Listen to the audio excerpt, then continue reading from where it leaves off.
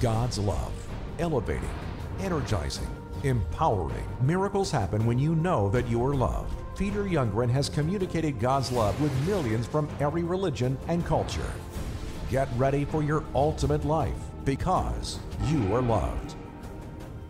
Well, welcome to our telecast today. What a joy to share with you. Have you ever had a dream in your heart, an expectancy, and then that dream was shattered? It didn't work out. It could have been something very small. It could have been something very big in your life. Well, how does God see you at that point? What could be God's provision at that point? And I got something very, very exciting to share about this today, because I think every one of us at some level have experienced a disappointment or one of our dreams shattered. So you don't want to miss that. But first, I just want to give you the opportunity, if you haven't already, many tens of thousands have, but if you haven't received the little booklet, a tiny, tiny booklet written over 100 years ago that we offer for free, just for the asking. The phone number is there, the information is there.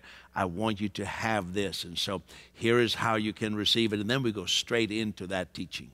Peter Youngren presents the Himself booklet by A.B. Simpson, The Glorious Reality of Christ in You. Peter's offering this as a free gift, so please call now to order your personal copy. Call 1-800-275-2713 and request your free gift today.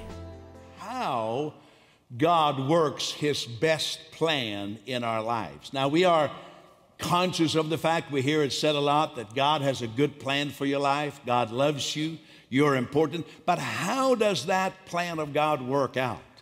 And sometimes we experience that our plans, what we thought was the right thing, it doesn't work out. Sometimes we even have our dreams shattered. So I want to read to you from Philippians chapter 2 and verse 12, where it says, "Work out your own salvation with fear and trembling, for it is God who works in you both to will and to do His good pleasure." Now let's break that down. First of all, salvation. The Greek word is sozo. It means well-being, blessing, forgiveness, victory, deliverance. The Hebrew word would be shalom. Like how Hebrew people greet one another. Shalom is just much more than a greeting on the Sabbath. It means I want everything to be at peace and to be well for you. And what God has done for us, that's the story of the gospel. He has provided shalom. He has provided salvation for us. But now, once we realize that, it says, now you work that out.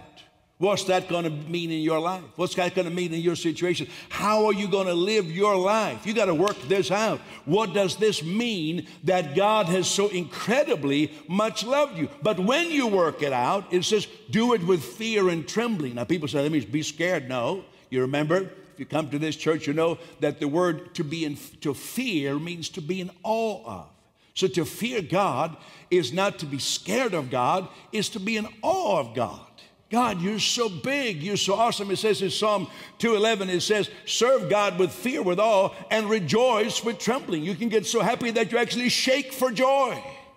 And why should we have that kind of awe? Because as we are working it out, it said here, God works in you, both to will and to do His good pleasure. So while you're saying, God's done something great, and God has blessed me, it's awesome. Remember, God is at work with you to work out His good pleasure.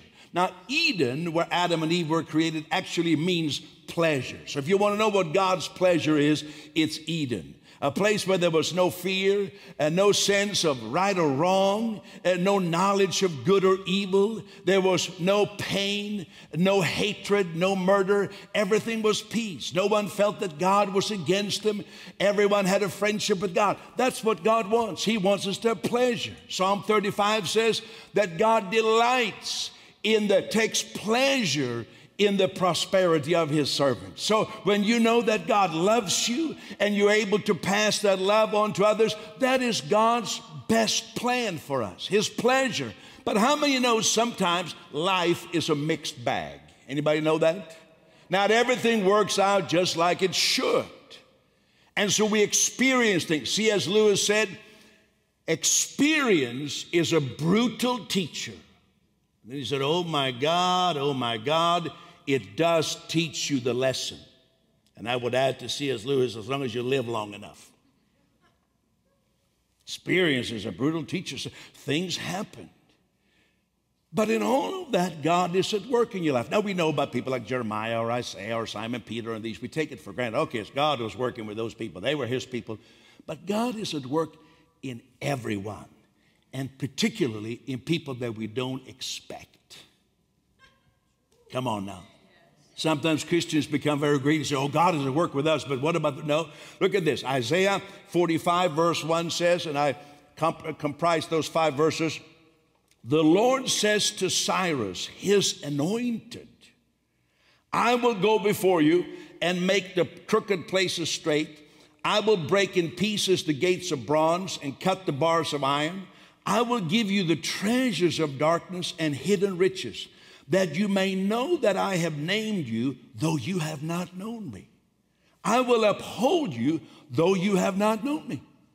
So here's a man who doesn't know God at all. Doesn't know anything, doesn't know, God from Santa Claus. And God says, I've been helping you. You don't even know it.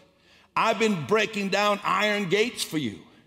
I've been showing you treasures. And I've been with you, and you're not even aware of it, but it's for the purpose that you will know me. Now, this man Cyrus, he was the king of Persia. And what we learn here, God was at working in him unawares. So I want to say that's why I'm so glad that we are not a judgmental church. We are a church that says God is at work in a whole lot of people, much more than we even expect. That's why you come to this church and we don't have petitions going in the, where we're protesting this and that. Sometimes Christians, we are known because we're against everything. So we don't have any petitions because we believe God could be at work in people's lives who we least expect. And in fact, that was true about all of us. Before you had confessed Jesus as Lord, God was at work in your life. Come on, some of you know that's true. You said there was things going on, and now when I look back, I understand God was working in my life. You see, there's no second-class people. God has no plan B. He wants his pleasure, that everything would be made all right, that you will live without fear, knowing how much God loves you. But sometimes when we go through life in this process, sometimes our good plans must fail to make room for God's bigger and better plans. Everybody say this, when my plans fail, God has bigger and better plans. Now, Joseph is an example of that. Joseph's plan failed, but God had bigger and better plans. Joseph was a dreamer. You talk about having big vision, big goals. He's the archetype, Joseph. They even called him the dreamer mockingly. Here comes the dreamer. And the more he shared his dreams with his brother, the more hated he was. They were so angry at him. And it went from bad to worse because, his father gave him special nice kind of an Armani, coat or some very, very expensive, designer suit. And they were mad. And so he had lots of dreams. I'll give you 2 of them. Dream number 1 is this right out of the book of Genesis. He says, brothers, I've had a dream. He says, there we were, our whole family, binding sheaves in the field. And behold, my sheaf arose and stood upright. And indeed, your sheaves stood all around and bowed down to my sheaf. How to win friends, I'm telling you. How to impress your family. This guy is having big dreams for himself. His brothers aren't impressed. They say, like, who do you think you are? Like, you, little runt, you are going to rule over us. You're going to be a king. And he says they hated it even more.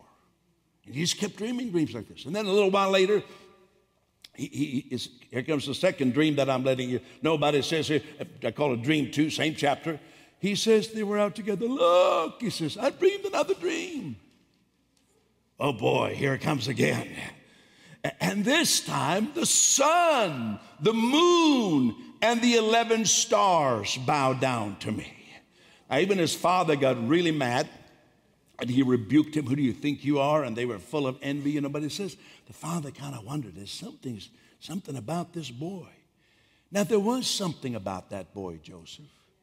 And he had plans, but he had a very limited understanding of his own future. In all these dreams he had, there was nothing about that somehow my life is going to count to help save 2 nations in famine. There was nothing about true greatness. It was more like, I'm going to be a tycoon. I'm going to be the number one in the family. I'm going to be the self-made man. And you say, well, what's wrong with that? Well, really nothing. God wants to prosper you. God wants to bless you. But the fact is, the Bible is clear that God has bigger plans for people. And what happens in Joseph's cave, God is at work smashing Joseph's plans so that God's bigger and better plans can happen. But what God really had in mind for Joseph was too big for him. And so things are going on. He even says that when his brothers saw him, it says, afar off, they conspired. And they laughed. Here comes the dreamer. And they all said, let's kill him. Except one brother said, well, how are we going to make money on killing him? Let's just capture him and throw him in a pit. Make sure there's no water in the pit. We don't want him to drown. And let's wait by the road and we'll sell him as a slave. At least he wanted to make some money. So here he is in a waterless pit. Now, where's your dream now?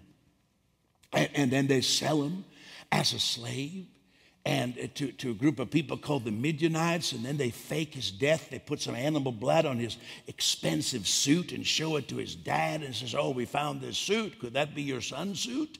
Look at all the blood, and they didn't have DNA tests, so he thought that's Joseph's blood. And so now he's taken away as a slave, forgotten, and things go from bad to worse. Am I describing your life? I hope not, but I could be. Things go from bad to worse because when he comes to Egypt, those Midianite tradesmen, they sell him to the Egyptians, and he happens to be sold to a military commander who is the head of Pharaoh, the king of Egypt's personal guard. His name is Potiphar, and now he's in Potiphar's house. Come on now. It looks like life is looking up, but what happens is this: Potiphar's wife, have you heard of her? She kind of thought that Joseph was cute. And she was saying, oh, my husband is gone. He's over there guarding Pharaoh. Come and lie with me. Come and have sex with me. And he says, no, I don't want to do that. I don't want to sin against God. And she kept saying that. And hell has no fury, the Bible says. I think the Bible says that. As a woman scorned, no, it's not the Bible. But it almost sounds like the Bible. Well, she gets mad. She says, I'm going to. So he's there, so she grabs his coat. You know the story. And then she screams, rape. And, everybody comes and takes a hold of Joseph, and he's thrown in prison. And, even if you're an innocent person in prison, nobody believes you because everybody in prison is innocent. And so life's not so good. Joseph's big plans are smashed to pieces. Everybody say, when my plans fail, God has bigger, better plans. That's what this story tells us. Come on, come on. And so Joseph keeps a good attitude. You know the story. He's working, and he becomes kind of the warden of the prison, gets to go on vacation, and Joseph is in charge, and nobody's escaping, and they're having dreams, and God is with him. So he's interpreting dreams. He's interpreting dreams. And then there's some people there working. One of them is the butler of Pharaoh. He's maybe poisoned somebody. I don't know what a butler could have done, but he's in prison. And here's a dream. And Joseph interprets his dream. And lo and behold, a little while later, the butler is freed. He's back in Pharaoh's house, and now Pharaoh is having dreams. And he doesn't know anybody who can tell him what his dream is. And so the butler says, you know what, I know a guy in prison. And before you know it, he goes from the dungeon of the prison, says he shaved, he put new clothes on, and it says, It says, Genesis 41:14, Pharaoh sent and called Joseph, and they brought him quickly out of the dungeon.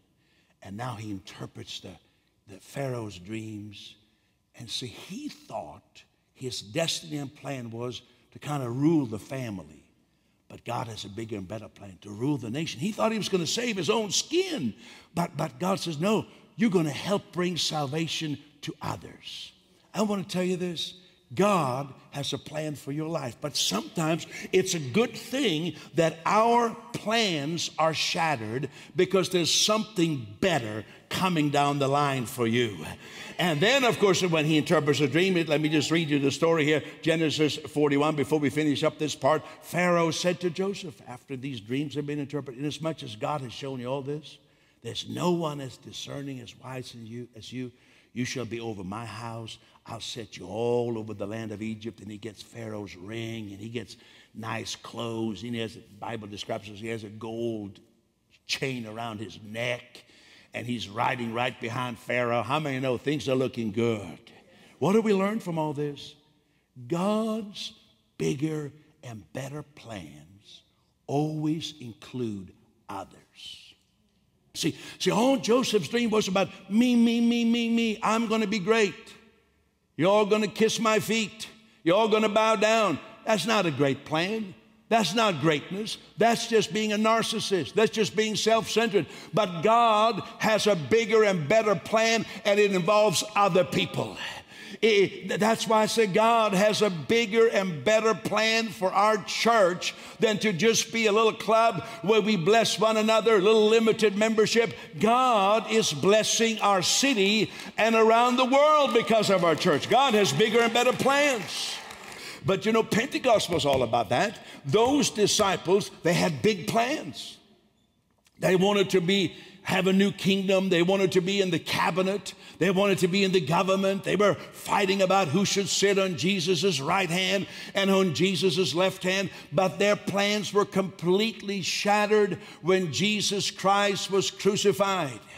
And then he rose again, and it seemed now he was gone. But on the day of Pentecost, God had bigger and better plans. His plan was that they would be infused with the same power, the same love that had infused Jesus Christ, and they would take this good news to the whole wide world.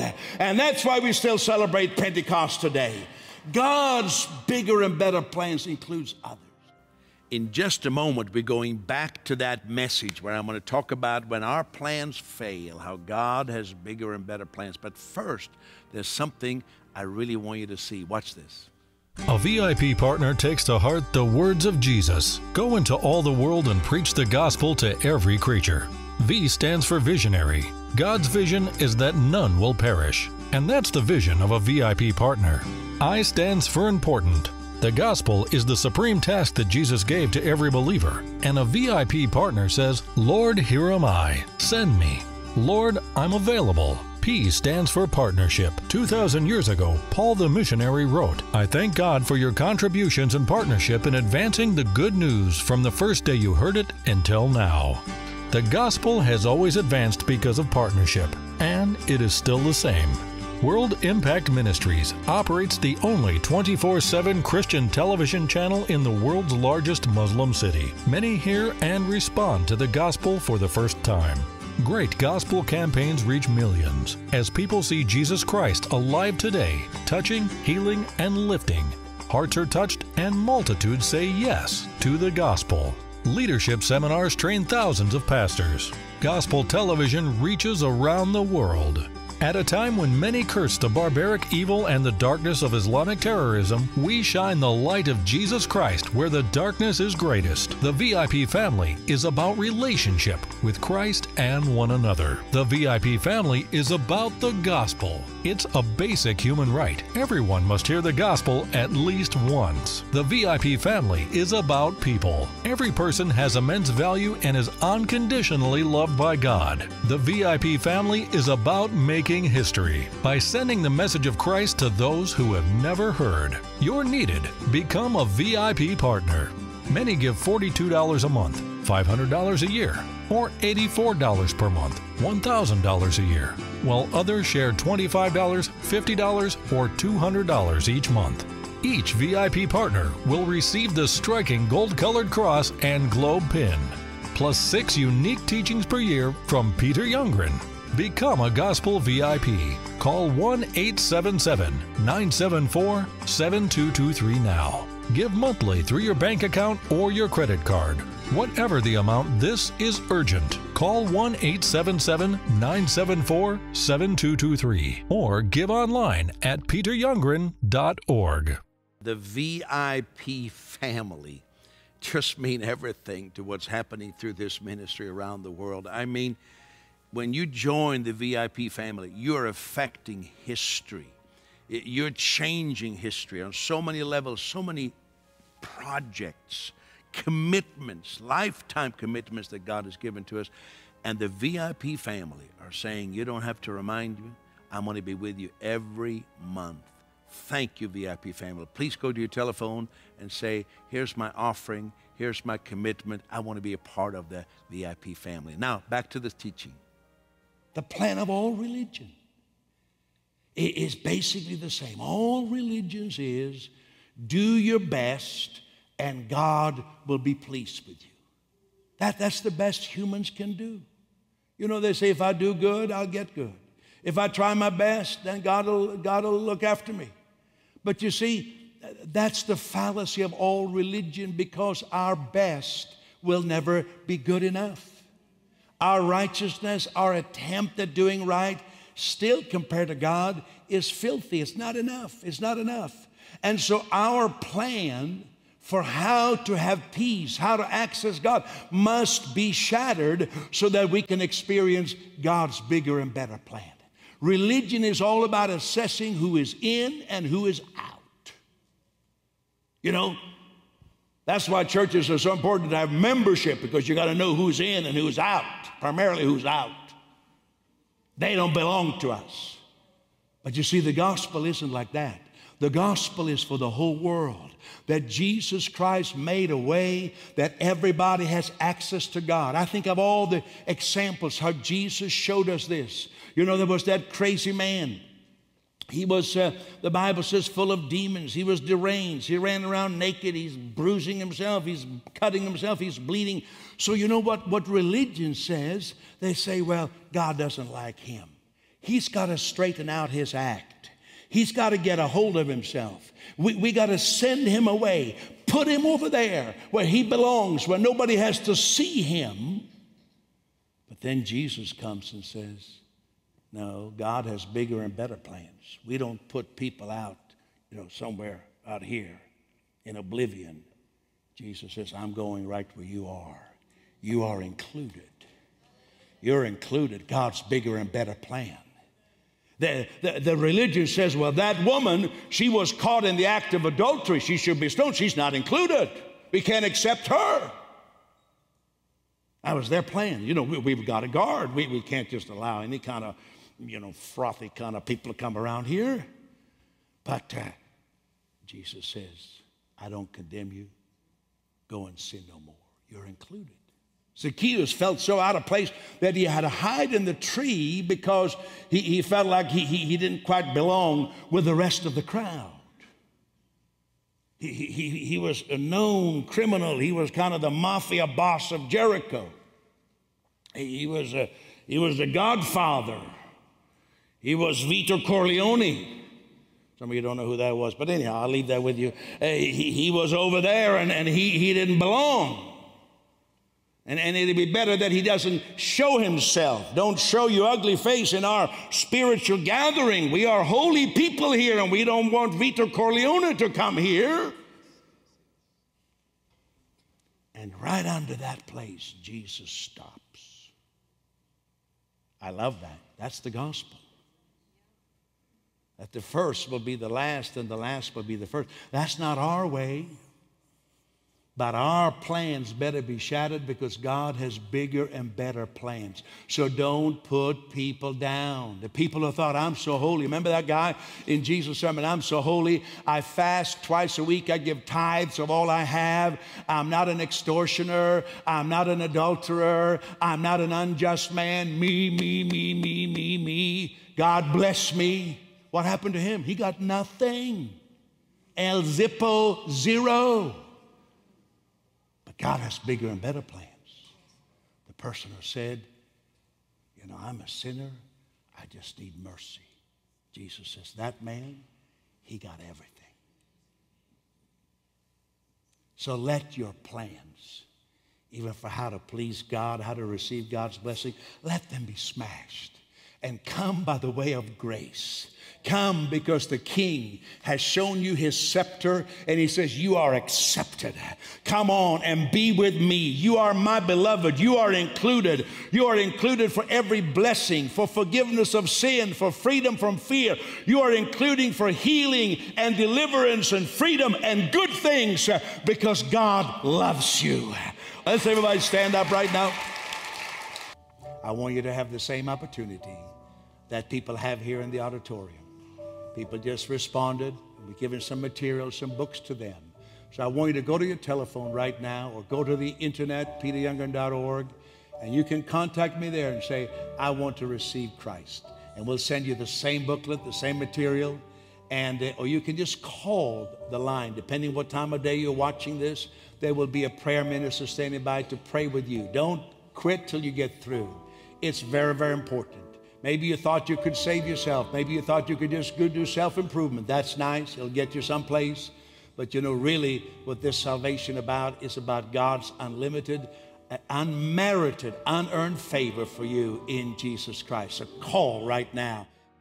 Now, I know there are many of you watching. This was a prophetic word to you because, as I said, you have experienced shattered dreams. And we showed you there from Joseph. You know, everything went wrong that possibly could go wrong, but God had something bigger and better. And there's so many examples in Scripture of this. So receive that right now. If you want to call the Grace Prayer Center, you see the phone number right there. And one of our prayer ministers will pray and believe God with you. Thank you also to everyone who's becoming a part of our VIP family, taking the gospel to millions. You are making a huge difference. What we are seeing happening among Muslims is pretty well unheard of, but it is your gifts, your participation that's making it possible. So thank you so very much. And then remember earlier, I mentioned our free gift, the Himself book, written a little bit over 100 years ago. It's yours. And so I hope that you will get to your telephone right now, get on the internet and respond. We want to hear from you. And remember, nothing at all can separate you from God's love in Jesus. You are loved. Thank you. Your partnership makes this ministry possible. To share your prayer request or to help bring the good news of Jesus Christ to thousands who have never heard, call 1-877-974-7223. You can give at www.peteryoungren.org or send your gift to World Impact Ministries at P.O. Box 2108, Vista, California 92085 2108. or 190 Railside Road, Toronto, Ontario, Canada, M3A 1A3. Together, let's give everyone a chance to hear the gospel.